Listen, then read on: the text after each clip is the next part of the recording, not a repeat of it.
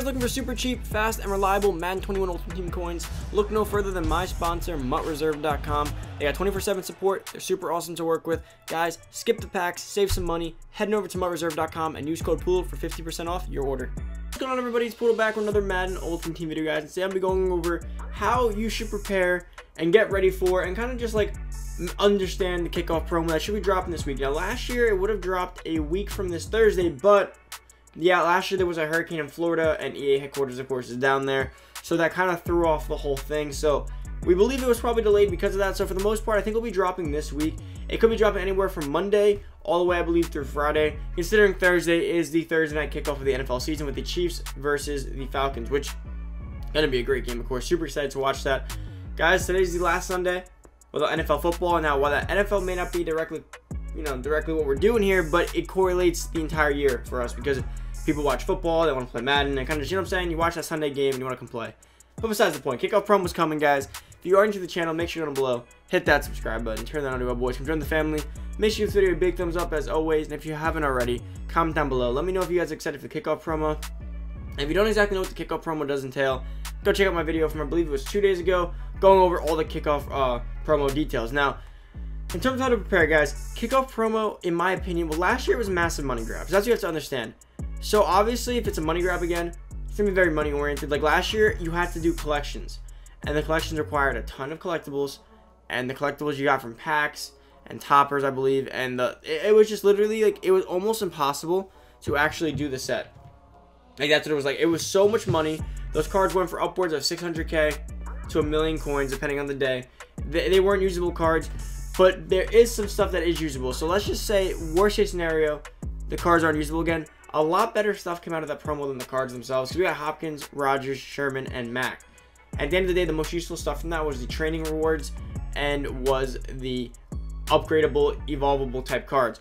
Now, I'll explain that in a second. So first off, guys, going into the kickoff promo, they do the same thing as last year. You're going to want to really do some thoughts, like thinking into projected records. In terms of, because remember, these kickoff cards, some of them from last year were upgradable based on how many wins their team got. You also got a training quick sell based on how many wins the team got. So I would recommend you look at some year-long projections, who was projected to have the highest wins, and even do some dark horse research. Now, for example, guys, the sets are going to open up over here now. One of the sets was a training quick sell set, and you had a team. Like it was randomized. You could pick a team, but when you pick the team, you have to give it a certain amount of collectibles, right? So let me explain this to you. So the Ravens, let's say you knew the Ravens were going to do good, or you knew the Chiefs were going to do good, so they made their collectibles 20 to do them.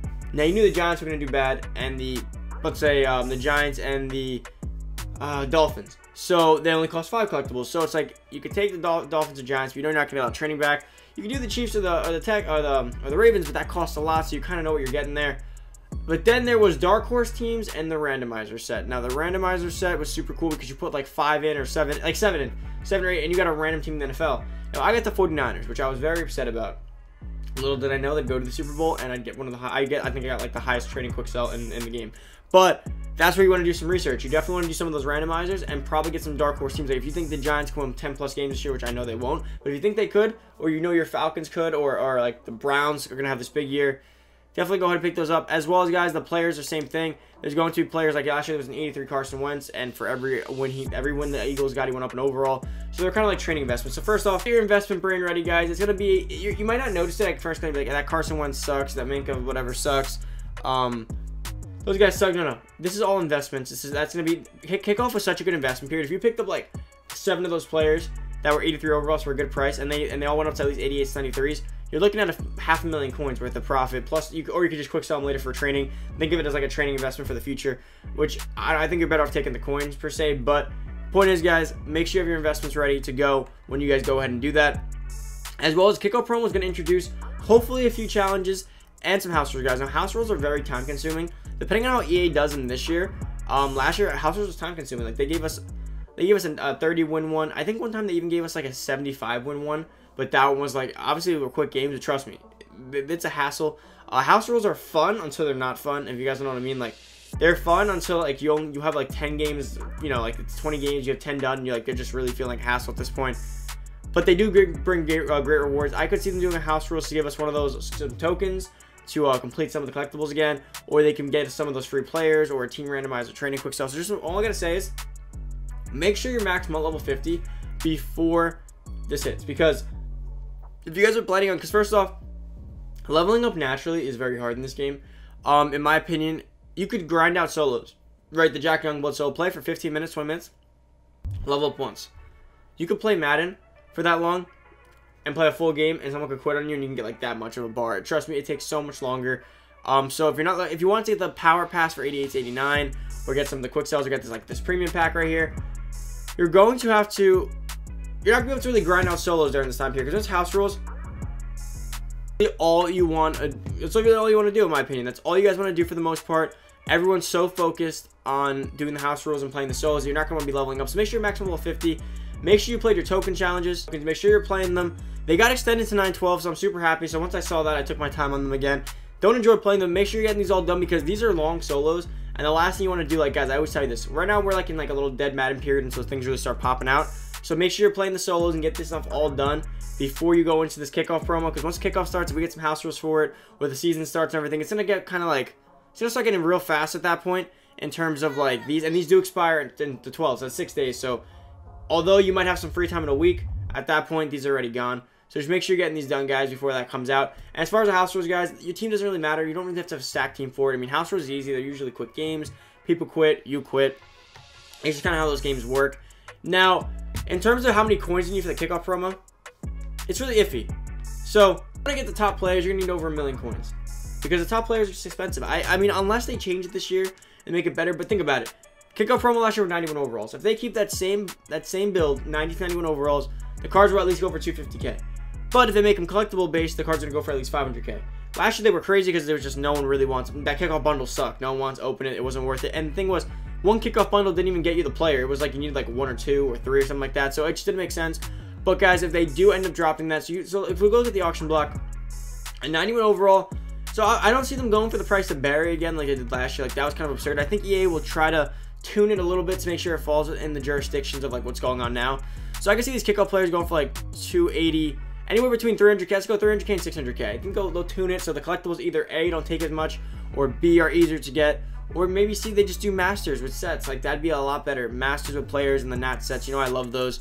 That'd be way better in my opinion. Bo Jackson has come down in price quite a bit now at this point, 590. Whew.